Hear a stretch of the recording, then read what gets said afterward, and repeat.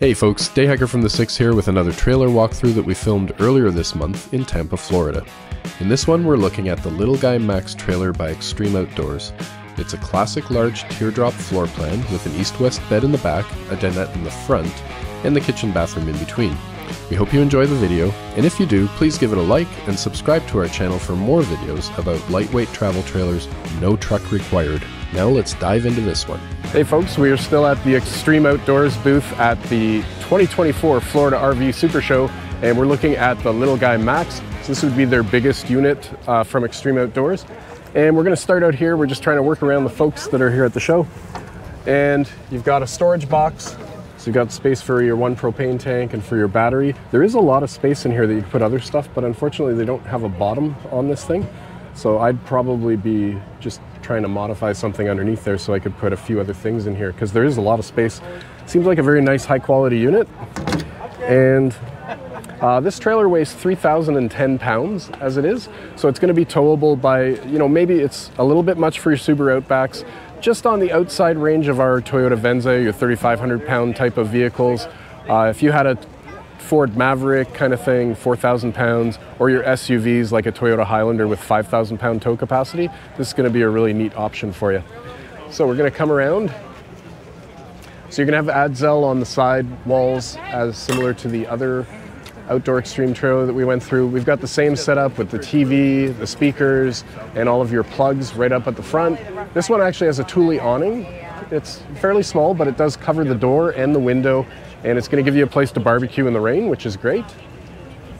And coming around, this is probably the thing that jumped out the most to us, and you've got an incredible amount of storage. And again, it's at the rear, which is great, so you're not going to pile up your tongue too much and get your vehicle squatting like crazy. This is a massive amount of outdoor storage though. It almost feels like a small class C RV. So you've got your magnetic latches, which is nice as well. And coming around to the back, we've got a backup camera on this particular unit, and we do have the 150 pound hitch as well. I see solar on the roof of this unit, and you've got that beautiful skylight type of window. I like that they have marker lights up above there too for when you're driving. Something that a lot of owners of our Safari condo have said that they would like to have added. So there are lots of different graphics packages on these trailers. So if you don't like this particular graphics package, there are other packages available.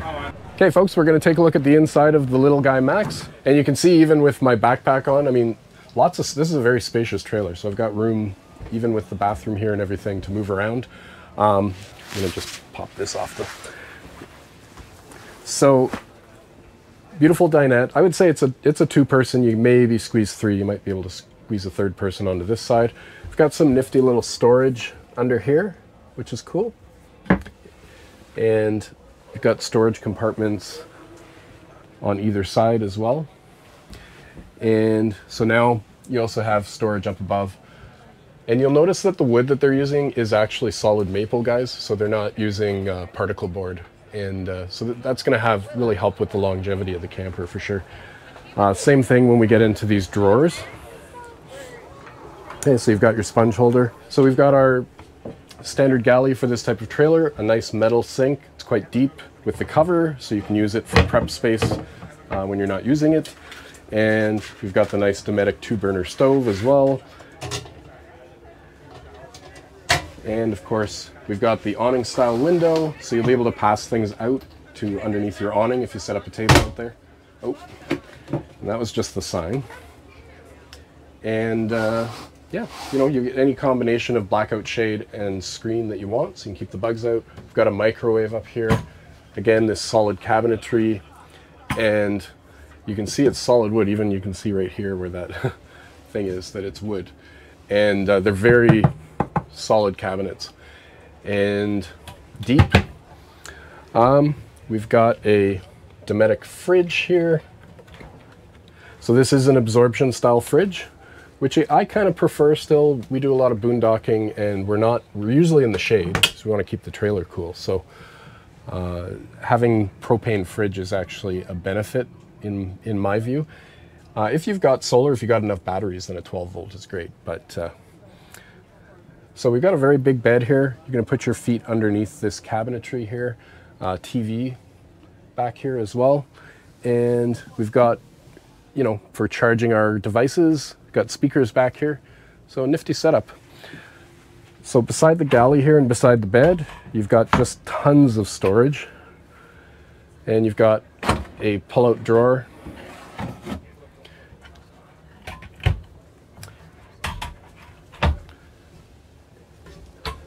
Nice big closet, you can hang clothes there. Very deep, lots of space. And we've got a nice big drawer. It's very deep underneath the refrigerator. All right, let's check out this bathroom. So this is the 6-foot test, and you can see I can stand up in this one.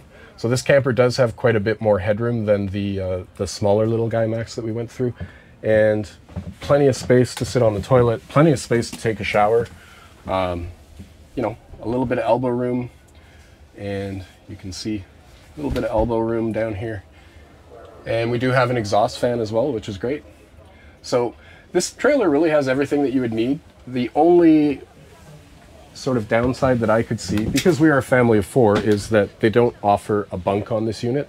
So this is a 3-person camper. But hey, if you don't need to sleep 4 people, you're getting a nice high quality workmanship on these cabinets. You're getting a good structure. It does have a wood floor, but other than that, you're getting a lot of waterproof composite type materials on the roof and the walls, and nice decor as well. And so it's a great setup. I think my advice for littleguymax though is, guys, design a bunk for the front here so that a family of 4 could use this trailer, and I think you'd open up yourself to another market. I quite enjoyed this trailer though. We hope you enjoyed this video and it helps you in your trailer research. If you did like it, please hit like and subscribe, as it really helps out the channel, and we'll see you on the next one. Getting into the teardrop type of thing, but this is a cool little trailer. It's a 2024 Little Guy Micro Max. Show price is $26.99, MSRP $32, and you've got a nifty little dinette. And you've got drawers underneath both of them, all your plugs underneath the dinette, which is great. And looks like you've even got some cup holders in there. Nice small little sink, your Dometic 2-burner stove, which is awesome. And you know, a nice bed back here, space. It does have an air conditioner down at the bottom there. And got a nice little TV here as well. You've got speakers. And I can see that there's storage at the back there. And we've even got a little bit of storage underneath here. All your mechanicals are under the benches, which is I think why we don't have anything going on there. We've got a very tiny little fridge. There we go. And, oh, it beats a cooler, folks. It is a very small fridge though, but this is a very small camper. Got a little bit of storage here. So they've certainly done a nice job of just working storage in wherever they can. And that's some electrical stuff down there. Got a nice little cabinet. You can see the nice solid plywood there. Construction. Nice material on the seats too. Nice little trailer. A little storage up there. You've got your exhaust fan. And right here at the door, you've got your control center. So all your lights, gas, electric, water, switches, the furnace. You've got a stereo. We've got our fuse panel here at the door, easy to access. So nifty little trailer. Oh, look at this. It's even got a microwave, and we've got solar on this guy. So we've got a solar charge controller as well. Everything that you'd need. So for 2 people, or actually even 3 people, because I'm sure this dinette converts into a bed. So you're getting a 3-person camper.